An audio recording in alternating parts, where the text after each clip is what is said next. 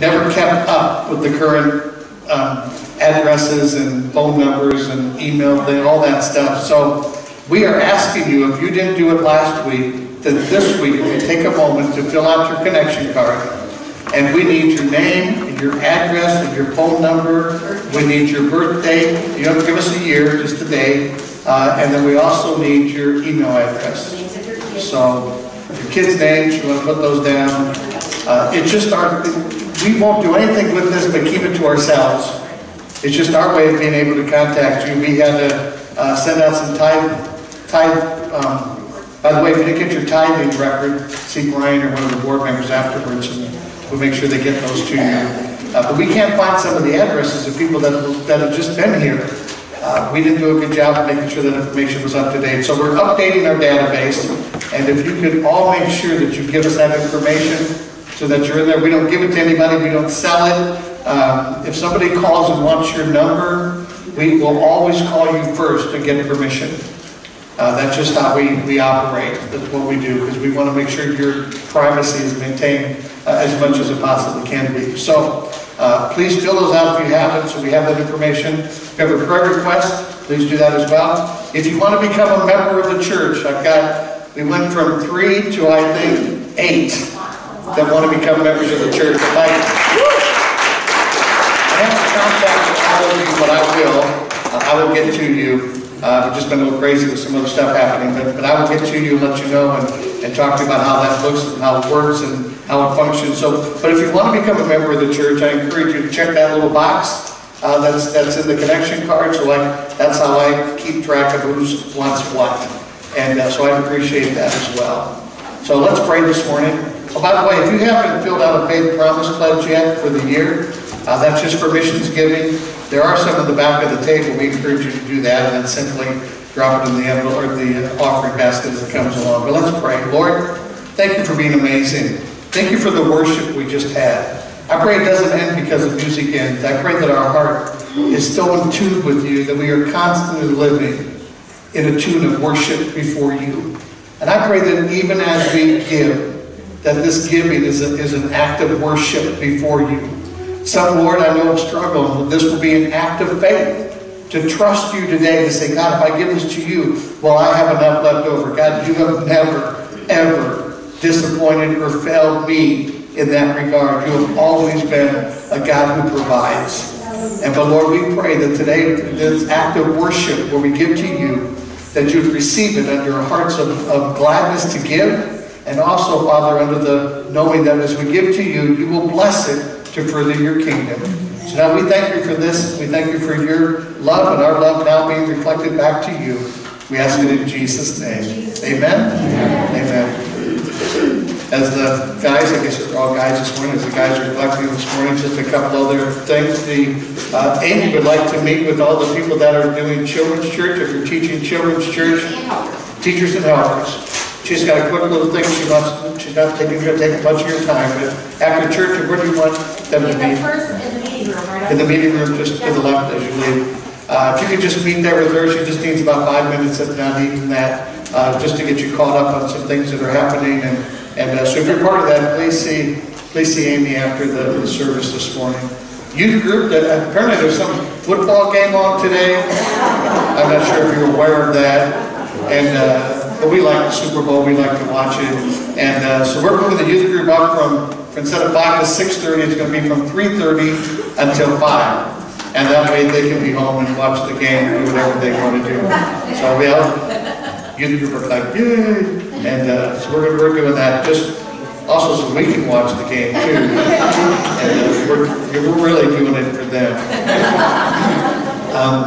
Keep Job Ministry if you pray in your prayers this month of February, because that's we picked up a new month, and Pastor Charlie graciously decided he wanted to and was willing to do that.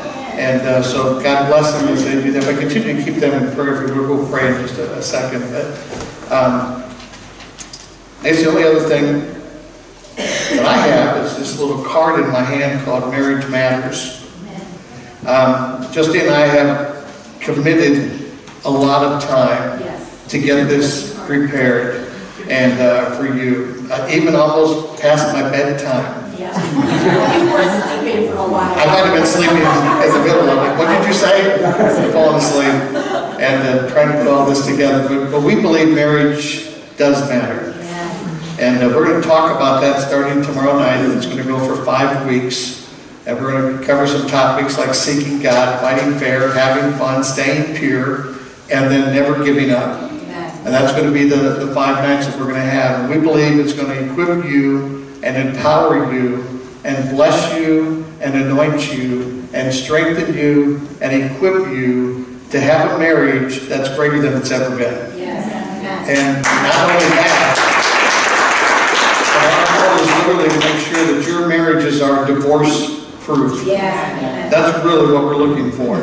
And so we want to encourage you to come and be part of that. Invite others to come. We had some of these cards made up so you could invite people.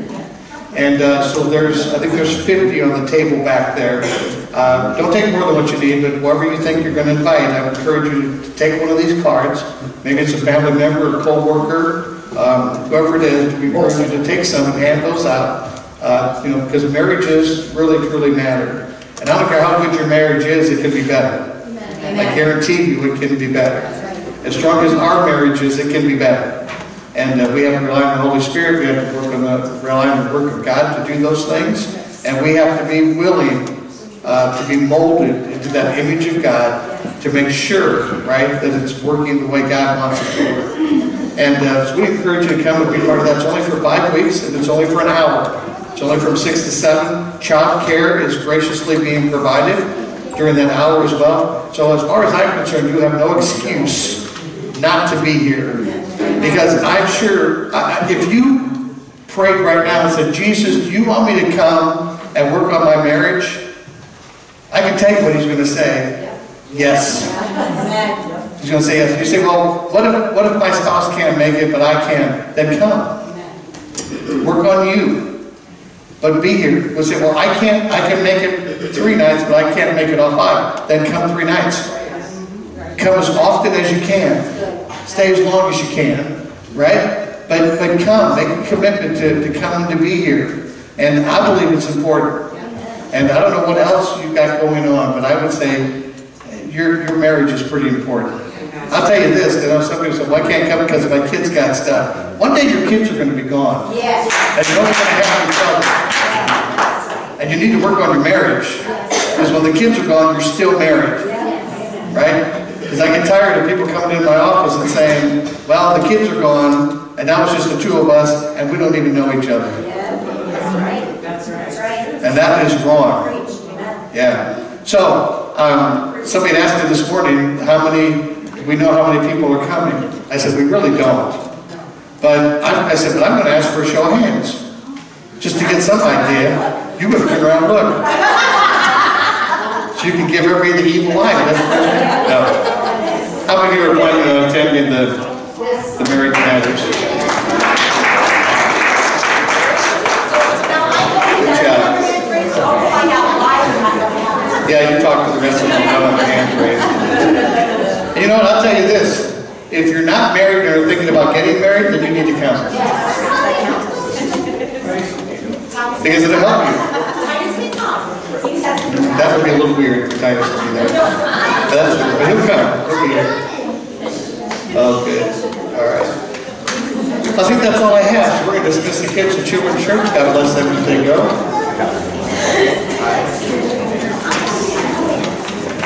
For the rest of you old people, grab your Bibles if you would. Grab your phones. Grab your phones. And don't go to Facebook. Go to the Bible app. I say, sometimes I tell people, pull out your phones and go to the Bible app, and some of the things you're doing, I'm thinking, that's not on the Bible app. The Bible app does not require any of this. Oh, you're taking notes. Okay. And then they're playing games, or they're doing messages, or they're, yeah. God is amazing, isn't He? Yesterday we had the honor of going through my mom's stuff because we're moving her upstairs to the skilled nursing facility, and so she had to abandon her apartment. And we're going through all kinds of stuff, and of course bringing back a lot of memories. And we were upstairs, my brother and I were upstairs for a while, and we came back down, and we were hiding for a little while. But we came back down, and somebody found a picture that apparently I drew in first grade. Nobody knew what it was. I didn't know what it was. And it's because they had it upside down. I said, well, if you turn it over, it says my name. Can you read the letters? Yeah, I went this way, but it's still my name. And we opened up on the inside, there's a picture of my class, my first grade class, and I can remember any of them, except for one guy standing next to me, who seems to be, every time I pull out an old picture from first or second or third grade, this guy is always standing next to me, whether it's first communion or whether it's a class picture. And when they handed it to me, he said, well, we found you. And I said, do you know who's standing next to me? I'm like, no. Bob Moss. He's standing next to me. And I thought that was so cool, and I thought, you know, here's a guy who's still standing next to me in the ministry, right? That's a good friend, isn't it? And I was thinking about sharing that, so I'm just going to share that because that's just pretty cool. I mean, here's my elder of the church, still standing next to me, supporting me in ministry. And then, you know, God said to me, he said, that's really cool. He said, but can I remind you of something? He says, I've always been next to you as well. I said, thank you, Lord, for that. And not to belittle what Bob has done. But I'm sorry, God trumps all of that. I said, thank you, Lord, for reminding me. Well, you know that, and I love the songs that we sang this morning because it truly does remind us of the fact that we have a commission and a job that we're supposed to be doing. Right? And we know what that is, and that's our focus for the year, our vision for the year. That's literally focus, FOCUS. We're going to fulfill our commission united by the Spirit of God. And we have to do that. We have to be about God's business. 3-4 weeks ago, I don't remember how long it's been now, and we sent out the email. Diana sent me this really cool email about one of her friends that saw a bunch of cows walking in the field. And it was funny because the cows were all lined up. And God spoke to her and says, this is how it's supposed to be. You're supposed to be following me. I should be in your lead. And of course she said she had to pull over that day, and it was in that moment that she gave her life to Jesus. And I thought, God, only you can use a cow, right? A frozen turkey, a donkey, you know, to lead people to you. How amazing is that?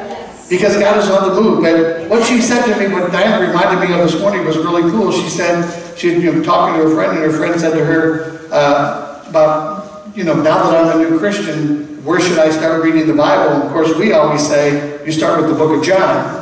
Because John understood who Jesus was. And so you direct them to go to John. Read John first, so you get an idea, so you know, who is this guy that saved you? What he's all about. But her friend said, I'm reading Revelations. No, we never tell anybody to read Revelations after they get saved. Not immediately anyway. But you know what she said? This was amazing. She said she felt like she had to because she said, God told me he's coming back soon. She goes, and I want to be ready and I want to know what it looks like. I said, that is awesome. Because isn't that what we're doing? Isn't that our focus for this year? I believe in all of my heart Jesus is coming back soon. I believe it could be before the service is over this morning. And the fact is, we talked all last year about the fact that we should be watching and praying and being ready for his return. And the fact is, here's a brand new Christian who got saved because of cows walking in the field, reading the book of Revelations because she says she believes in her heart that God's coming back soon. What a great reminder for us, amen. Reminds me of the story that the little girl was driving home with her parents, and she was sitting in the back seat of her car, and she goes, Mom and Dad, I got some questions. She goes, I didn't understand some of the stuff that the pastor said this morning. She goes, the pastor said that God is so big that he can hold the whole world in his hands. She goes, is that true? And Mom and Dad said, yeah, that's true. But then she goes, later the pastor said that if we ask him, God will come and live inside of our hearts. She goes, is that true too? And they go, yeah, that's true too.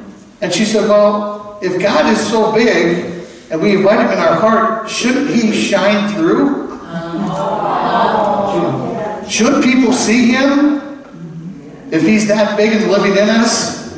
Now that is true. And that's part of what you need to do when we talk about evangelism, when we talk about sharing your faith.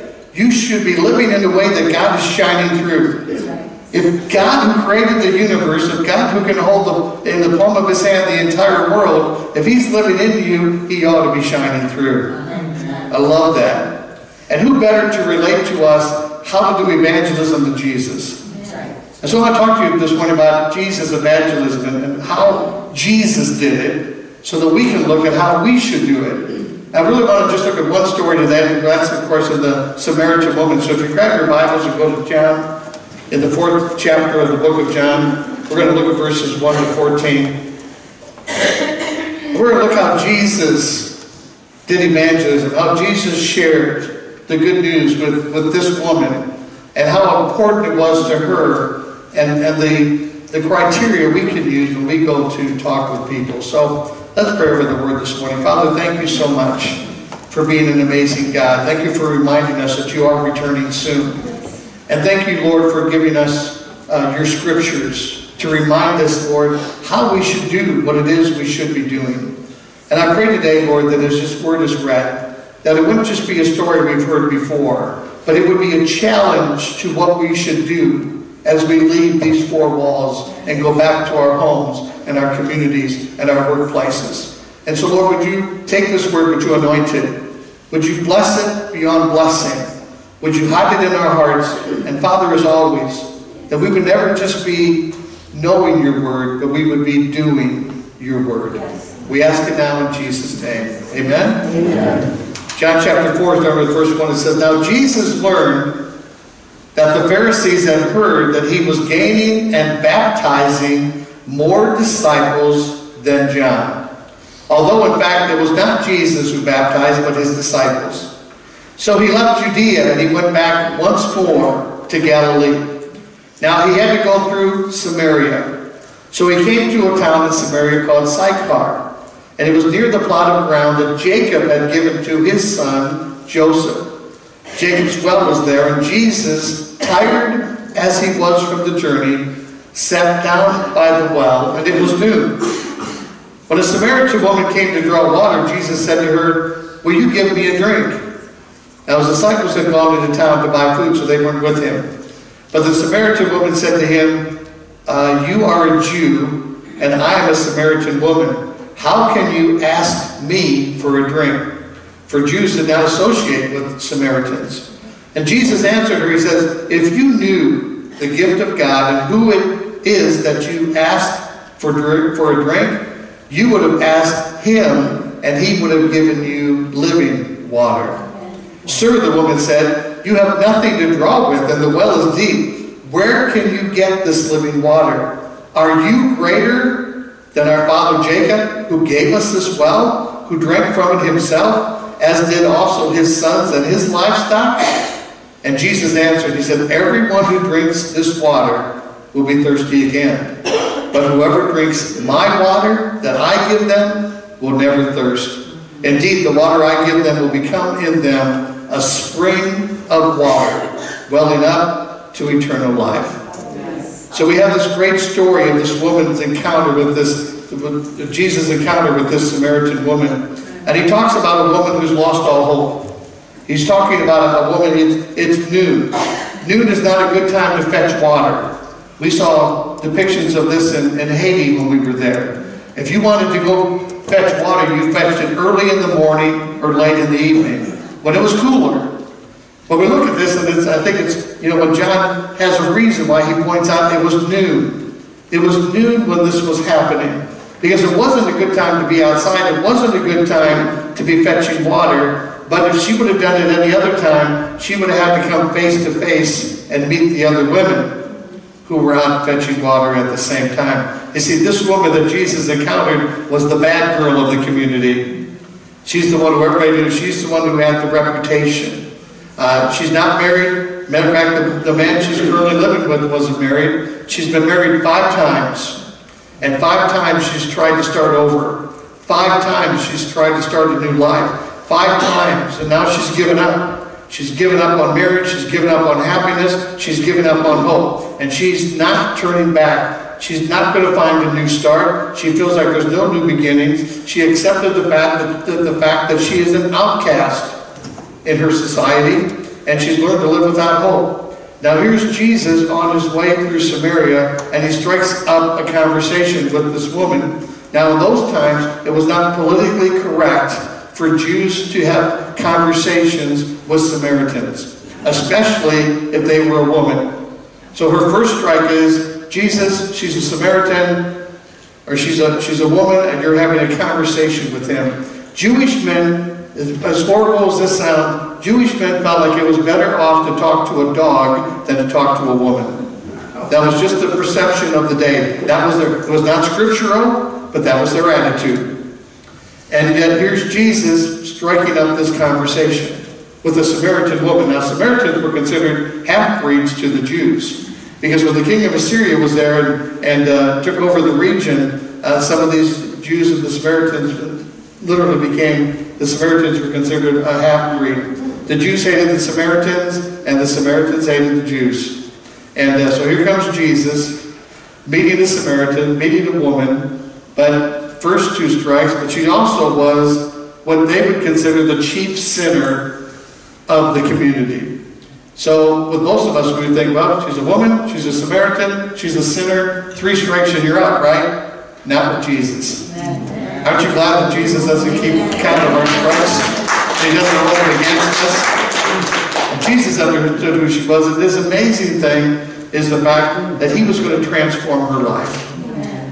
He was going to remind her. And so he models for us this witnessing ability that Jesus has. With grace and compassion and love, he begins to show. And the first thing we realize that Jesus loves to connect with thirsty people. I understand they're hanging around a well and Jesus for looking for water. But Jesus wasn't looking for water, was he? He was looking for the living water that only he could pour out, that only he could give. You know, we have to understand just what Jesus did. Jesus met people where they were. Yes. Jesus met people on their own turf. Yes. Jesus didn't wait for them to come to him. Matter of fact, if you look through the scriptures, I love this saying where, harvesters have to go to the field to harvest. Can you imagine if a farmer planted all this field and then went somewhere else to harvest? It'd be like, why? You go where the harvest is. That's why we have that saying, that scripture verse over the windows. You look out and see the hillsides, and it says the harvest is ripe, right? We need workers. We need the harvesters to go out. And fishermen go where the fish are. You can fish in your bathtub, but it probably won't be very productive, right? Somebody had said that fishing in your bathtub might be wonderfully convenient, but it's not highly effective. Right? And that's the difference between saying, well, the fish need to come to me, the harvest needs to come to me. No, you need to go where they are. And Jesus was showing this. You understand, in just the Gospels alone, Jesus had 132 encounters with people. Out of the 132 encounters, do you understand that only 6 of them were in the temple? Only 4 of them were in the synagogue. And all the others were in their situations. Outside of 122 encounters Jesus had was where they lived. Now, he didn't wait for them to come to him. He went to them. And so we throw out all of our excuses, don't we? Well, I'm not an evangelist. Yes, you are. If you have a testimony, if you've been saved by the grace of God, you've been called to be an evangelist. You've been called to be part of the Great Commission. You have been called to do something beyond yourself, to take what God has given to you and to share those things. 10,000 people were surveyed in the Institute for American Church Growth, and they concluded that 79% began attending church because they were invited by a friend. Only 6% came because of the pastor. Only 5% came because of the ministries. And this will just kill you. Less than 0.5% of people came because the church had an evangelistic crusade. Not effective. You know what's effective? Individual people asking and inviting a friend or a relative to come. You say, well, I ask people and they don't come. I don't want to be pushy. Well, that's another excuse I've heard people say. Well, I don't want to be pushy. I don't want to shove Jesus in people's face. And another survey says that 65% of people would favorably come to an invitation if they were invited to come. But if a stranger invited them, it'd be only 15%. 65% of people would come favorably respond favorably to an invitation from a friend. Only 15% will respond from a stranger. And yet I heard people say, well, Pastor, did you go talk to them? I don't know them. You do. You have a 50% better chance of them responding to you than to me. Right? But you think you're not evangelist and you don't think that you're pushing. Right? You don't want to do that. But yet, look at the results of what happened. 65%. If there was 100 people that you invited, 65 of them would come to church with you. And they would respond favorably. But if I asked 100 people I didn't know, only 15% of them would come. Which means there's a way bigger chance if you would invite them that they would come and be here with you. They would say, well, I don't know any non-Christians. Are you kidding me? They're all over the place. I believe maybe you don't hang out with them. Maybe that's not your clique. Maybe that's, not your hangout. But you know a lot of non-Christians. I guarantee if you have a job that's outside of the ministry, you are working with a lot of non-Christians. And right now, statistics tell us that the unchurched is growing more and more than it's ever been. There are more unchurched people today than there ever been. So if somebody's saying to me, I don't know any unchurched people, yes you do. You know more than you think you do. Each of us have accepted Christ as our Savior. We are commissioned to invite others to understand that grace that we've experienced. Right? Now love what Jesus did. Jesus crossed the barriers. Right? He says, I don't care if you're a woman, and I don't care if you're Samaritan. All I'm cared about is your spirit. I only care about is your soul. What I really care about is you having a relationship with God the Father and being forgiven of your sins. The rest of the stuff doesn't really matter to Jesus. That was what his heart was. And I love the fact that the Assemblies of God is a worldwide missions movement. Right? Because we believe that it's Jerusalem, Judea, Samaria, right? And the uttermost parts of the world. And I love that we support missionaries that are local, missionaries that are in Iowa, we support missionaries that are in the United States, and we support a whole lot of missionaries that are in the uttermost parts of the world. And I love that that's what the AG does, but as we go back and look at this woman, there are two really odd things about her behavior. And the first one is the fact that there was a well closer to her than the one she went to. She didn't have to go as far as she had to get water. But on this day, and at this time, she came to a well that she had to walk further to get to than a well that was closer to her house. And she came at a time when nobody else would be there but her. It was going to be just her alone. How many times have you looked for opportunities? I can't tell you how many times I've gone with the purpose and the intent of evangelizing or witnessing or getting someone to say, wanting to lead them to the Lord, and everybody and their brother starts showing up. And I hear things like, oh, I haven't seen them in 2 years. Only the enemy would bring them to you at this moment of time, right? Because you want that one-on-one opportunity with no distractions, nobody else. And God set this up. She didn't have to go to this well. She could have went to a closer well. And because she came when nobody else was coming, it was just her and Jesus. What a great time to do that, amen? And then Jesus ignored all the social barriers because he saw the value of this person.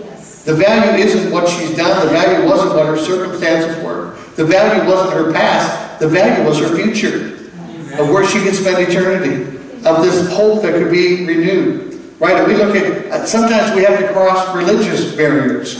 We had to do that with my own mother. Because she grew up believing that their church was, if you didn't go to her church, you didn't get to heaven.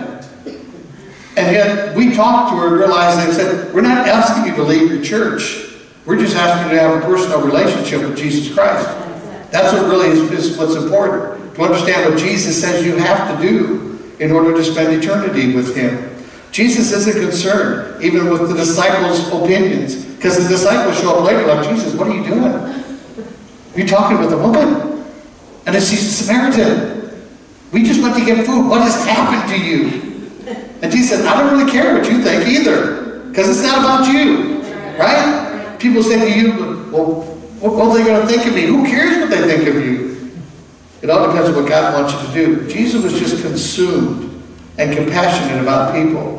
One day D.L. Moody was sharing and talking about evangelism, and he had said, he goes, you know, I try to do the best I can. And after the service, a lady came to him and she said, well, Mr. Moody, I want you to know, I don't like the way you do evangelism. He says, you know, I'm not a big fan of it either. He says, how do you do it?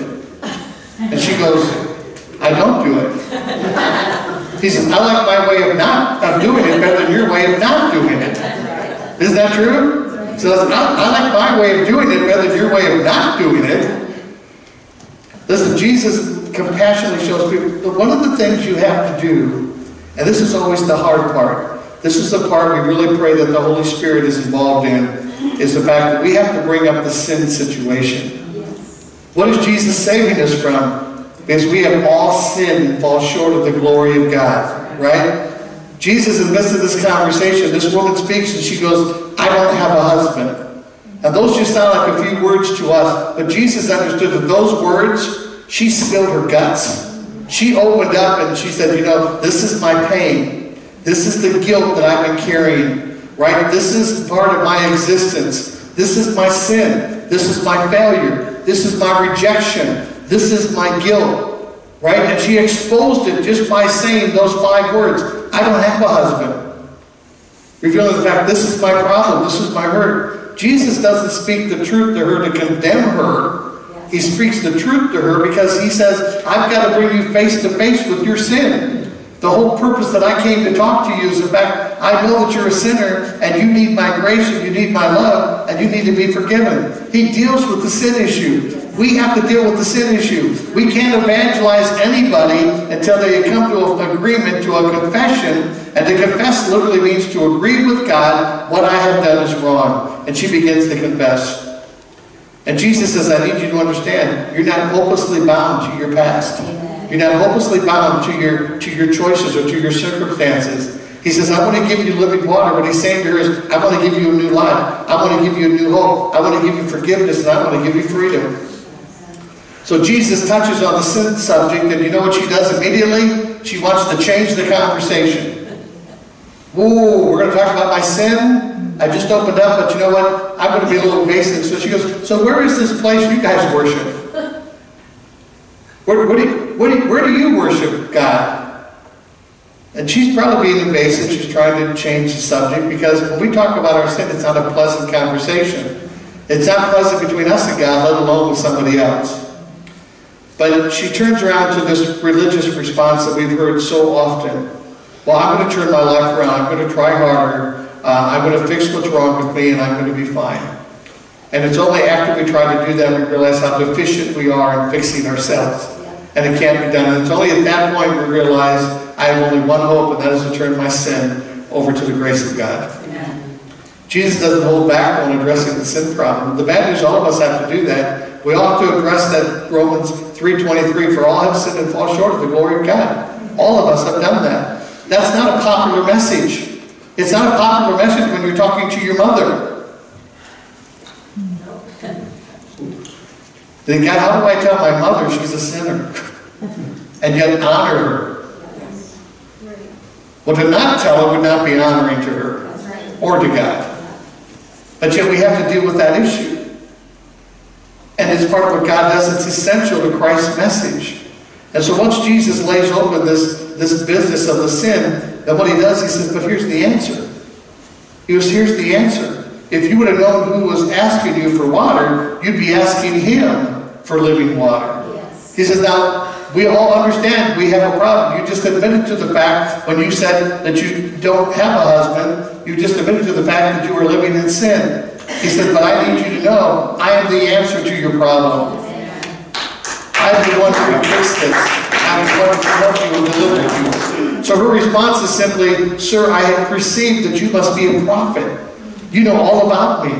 You know who I am and what I've done. And she admits it, she confesses that he's right.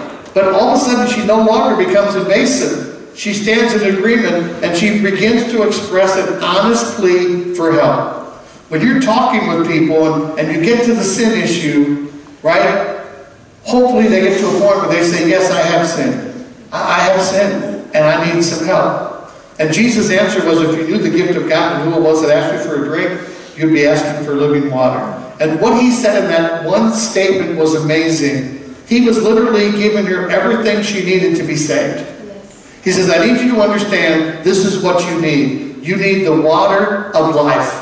You need living water, and it can only come from me. Only the water I offer to you can wash away sin. The water you get from this well maybe will quench your thirst, but it won't quench it for long, and you're going to have to come back and get more. But the living water I give to you, if you accept it and receive it, you will never thirst again. Your sins will be washed away as far as the east is from the west. And we have to deal with this issue when we get there. And he says, this is what I did. This is what I'm offering you.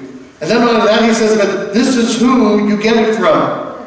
From me. You only get it from Jesus. You can't get it from your works. You can't get it from earning points. You can't get it by doing more good things than bad things. He says you can only get it from me. Amen. And then he told her how to get it.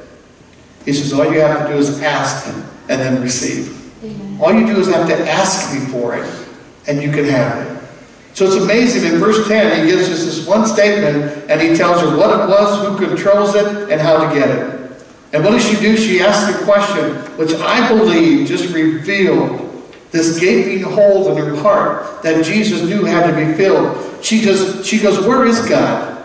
Where is God? She goes, my people say he's on the mountain. Your people say he's in Jerusalem. She goes, I don't know where he is. I don't know where he is. Of all the people hungry for God, a Samaritan. Right? Of all the people searching for God, a 5-time divorcee. Of all the people wanting to receive the gift of grace, an outcast among outcasts. Yet the most insignificant person really in the region, and yet because she was hungry and thirsty for the things of God. Yes. She had an encounter with Jesus, and her life was never the same again. And I don't know about you, but that's what propels me in ministry. To watch people receive the gift of God, and the glory of God, and the grace of God, and watch their lives never be the same again. And to read the whole story, when you get to verse 28, this is what's really amazing. When it gets to verse 28, it says, then leaving her water jar, the woman went back to her town. And wait a minute. The whole purpose that you came in the middle of the day was to get water. And you leave without your water jar. Isn't it amazing that the things we think are significant are insignificant once we have an encounter with Jesus Christ? The very thing she thought she needed the most, she left behind because she received everything she was ever going to need the rest of her life. And so she left that water jar. She ran to the city. And what did she do when she got to town? She said she grabbed the very first person she could find. And she said to him, you've got to meet the guy that I just met. He knew everything about me. And he said that he loves me anyway. This woman who just got saved became one of the greatest evangelists to ever live. They say, well, how do you know that? I know that because verse 39 says, many of the Samaritans in that town, and I will add this part, who knew who she was, who knew her background, who called her a sinner, who wanted nothing to do with her, and probably publicly humiliated her. It says, many of the Samaritans from that town believed in him because of this woman's testimony. We overcome by the blood of the Lamb and the words of our testimony. She goes to town and says, you won't believe what just happened to me. And the people that saw her couldn't deny what happened to her. They didn't have to start talking about battling over scriptures or what's right and what's wrong and what we do. She just said, this is what Jesus did for me. I just had an encounter with him. And they couldn't deny the transformation they saw in this woman's life. Listen, I look around this room and I see a lot of lives that have been changed by the power of God. You have been transformed. A lot of you, I know your testimony. I know your story. I know your history. I know what God has done for you. That is the only thing this woman needed to change a whole community of believers. Just an encounter with Jesus Christ. And you and I have had that. We keep looking for more. We must need something else. We need to look at more. All you have to do is look around and see the people that have been rejected in society. Yes. Look around at the people nobody else wants. Years ago, we went to a seminar, and his name just escaped me.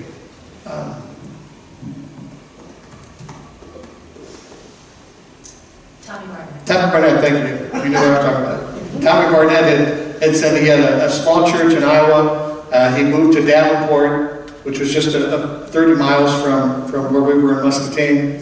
And he went to a church called Westside and started a ministry there. And as he was there, he began to pray. And he shared with us, he says, one of the things I prayed, he says, God, I will take everybody nobody else wants. Yeah. He says, I don't care what kind of church that's going to look like or what kind of church that's going to be. But he told God, he says, I will take every person nobody else wants. Nobody else wants in their church, nobody else wants in their neighborhood, nobody else wants in their community. He says, I'll take them all. And his church began to explode. And he began to send out buses into the community.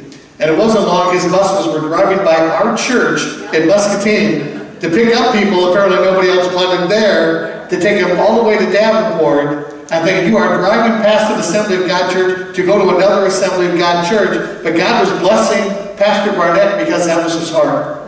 And then he's moved out to California? No. Yeah, to Phoenix, in Arizona. He's moved to Phoenix, and now he has a huge church. And it's amazing because when you come into the church, you think, why is there so much space between the first row of chairs and the pulpit? It's because they bring all the handicapped people and they line them all up before every church service. He says, I'll take anybody nobody else wants. That was a gutsy prayer. But you know what? He's doing amazing things. And amazing work. He says, we'll take everybody God nobody else wants. And sometimes you and I need to go to the people that nobody else wants to.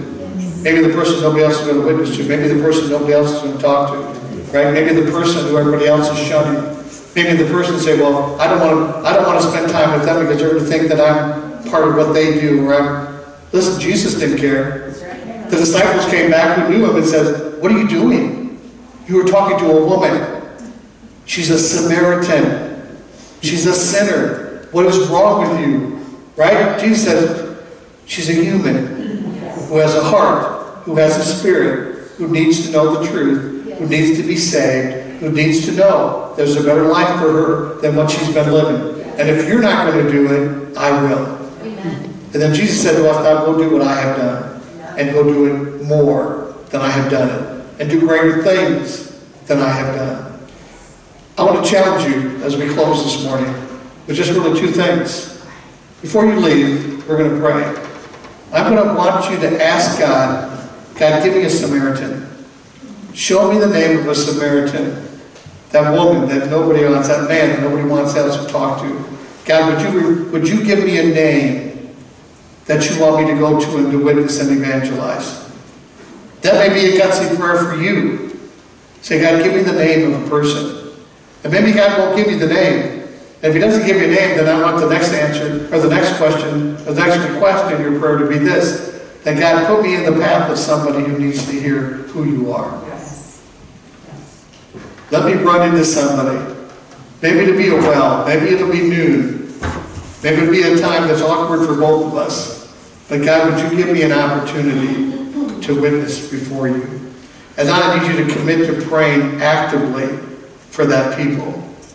And I know it's not easy.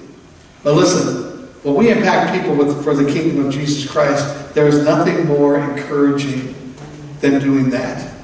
Nothing better than asking. And I'll tell you this, not every woman, not every person, not every Samaritan that we talk to is going to give you the same results of what Jesus had as well. But you know what? It's still important for us to plant the seeds. See, some are going to plant seeds. Some are going to water. And some are going to bring them to harvest. You may never know what you're doing. You may just be planting a seed. And you may walk away going, no, that didn't work. Yeah, it did. You planted a seed. You may have watered a seed that somebody else was planted that maybe was sitting idle for a long time. That needed just a little bit of water for it to start growing to fruition. And maybe you're the one who comes along and you get to reap the harvest. And that's awesome. But you are never an evangelistic failure if you planted a seed, if you watered a seed, or if you run to harvest. It's all part of the work of the kingdom. And who knows? Maybe there are people living today for Jesus Christ because somewhere along the line you planted a seed in their heart. Maybe they came to know you came to know Jesus because you watered something along the pathway of life. And you know what? That's not a failure. That was part of the process. And don't feel bad. So I did all that and I didn't get to lead them to Jesus. It doesn't matter. What's the end result we want? For them to spend eternity with God. Who cares who does it as long as it gets done? Amen. But be part of the process. Maybe it's the beginning, maybe in the middle, maybe you're going to get them at the end. But the part is doing your part. So I want to pray and ask the worship team to come back if they would. When we sang that first song, I thought, that's our ending song right there. But church, I'm going to ask that you bow your heads and pray with me this morning. First, we're going to do one business, and that is this. Jesus had an encounter with a woman that he knew had sinned. He knew everything about her. I have to tell you this morning, Jesus knows everything about you. He knows every sin you've ever committed, every word you've ever spoken, every action you've ever done. Jesus is privy to all of that. And yet he still loves you. But he loves you enough not to leave you in the condition or the situation or the circumstance that you're in today. Jesus wants to have an encounter with you like he did with that woman. It's not to convict you, it's to love on you. It's to remind you that we have all sinned. Nobody in this room is greater than anybody else because we have all sinned and fall short of the glory of God. So welcome, you are sitting around a group of people who have sinned as well. You are not the only one. But you happen to be here at this time this morning like Jesus and this woman just happened to be at the well at 12 o'clock. You are here at this moment of time because the Holy Spirit He knew that you needed to be here to hear this message. And to know that maybe you felt hopeless. Maybe you felt like you can't go back. Maybe you felt rejected. Maybe you felt like you've been denied. Maybe you feel like you've lost all hope. Well, I've got news for you this morning. Jesus loves you. He wants to restore your heart and your spirit and your mind. He wants to let you know it's not over because he loves you. And just like that woman, if you have a moment of time where you confess your sin, Jesus says, I am the answer. You ask me and I will forgive you. I will cleanse you from all unrighteousness. And in that moment of time, you will be set free. Set free from your past because the old will be gone and the new will come. It's not that you're never going to be challenged again. It's not that you're never going to hurt or you're never going to fail. It's the fact that he's going to cleanse your spirit. Your spirit is what lives forever. And it's that moment of time that when your spirit is cleansed, God says, now you're mine. You've been adopted into my family. You're now a son or a daughter of the King of Kings and the Lord of Lords. But Jesus says this is how this works. He says, first you have to recognize and confess that you have sinned. Secondly, you have to ask me for my forgiveness. And third, you just simply receive. So then I'm going to ask you, if you're in the room this morning, you know that you have sinned.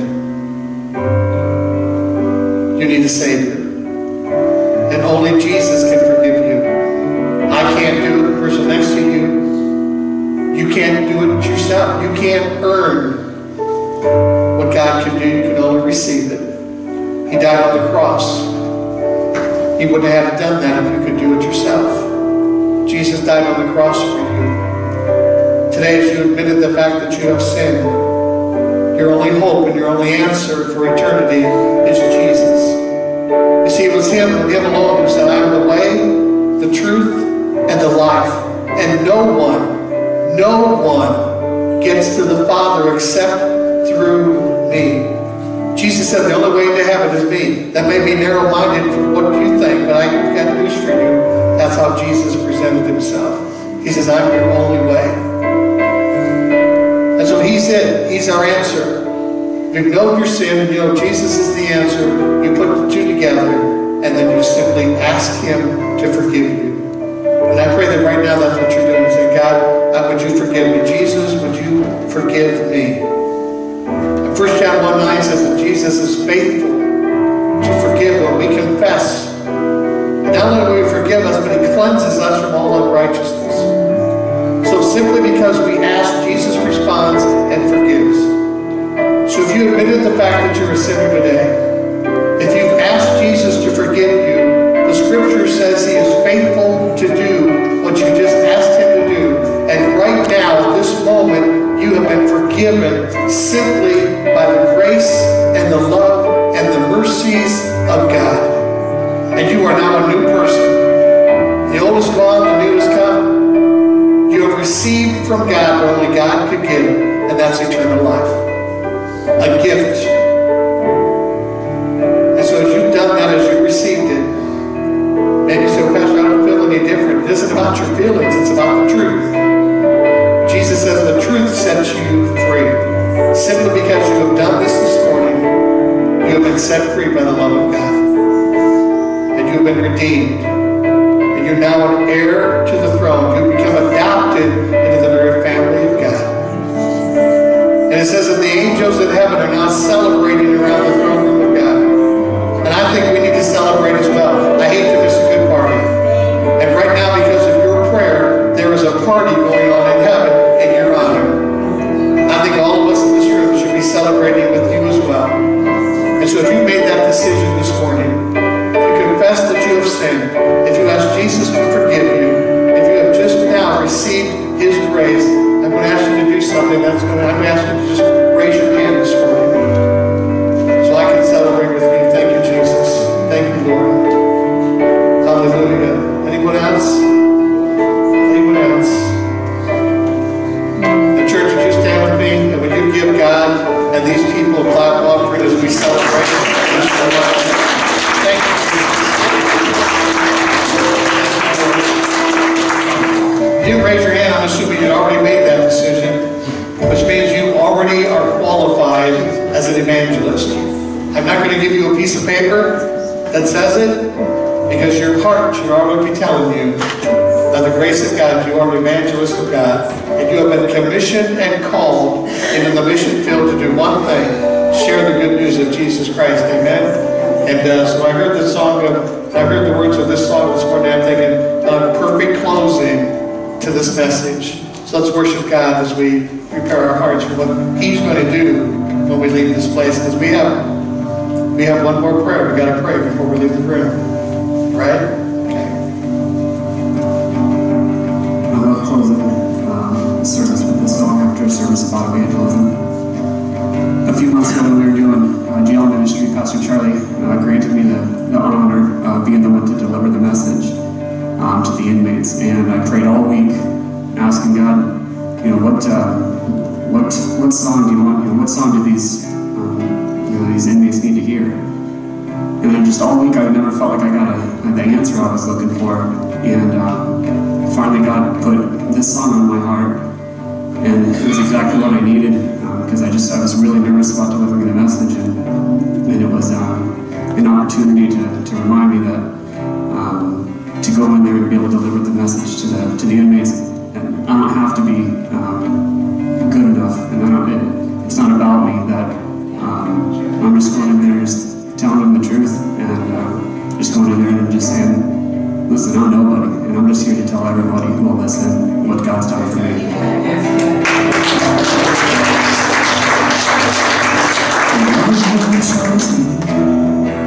Has always been a mystery. All my life I'm told I'm gone at the end of the line, with all the other not-quiets and all the other get-rights. But it turns out they're the ones you were looking for all this time.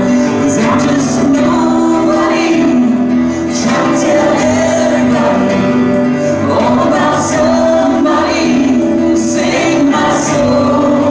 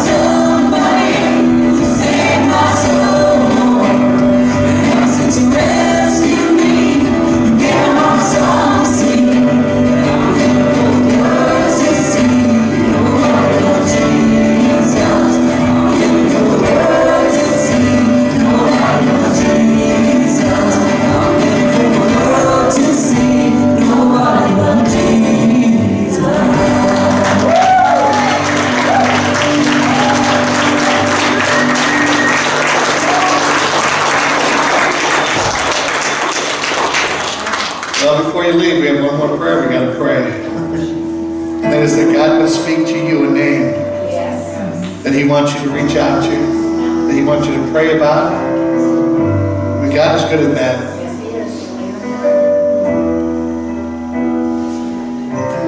I can't tell you how many times God said that to me. That's the person we need to go to. That God has it all prepared. He'll do all the work before you get there. Amen. He just wants you to go and be there. So we're going to pray and say, God, and I need you to pray. As your pastor, I don't want to just pray this prayer. I want you to pray it. So I'm going to ask you to pray this prayer with me. Would you say, Dear Jesus, I have a song to sing because my heart is yours. Maybe I'm a nobody, but I need to tell everybody about somebody who saved my soul. So Lord Jesus, would you give me that name of the person that you want me to speak to? And Jesus, even if you don't give me a name, I'm going to ask you to give me an encounter with someone who needs to know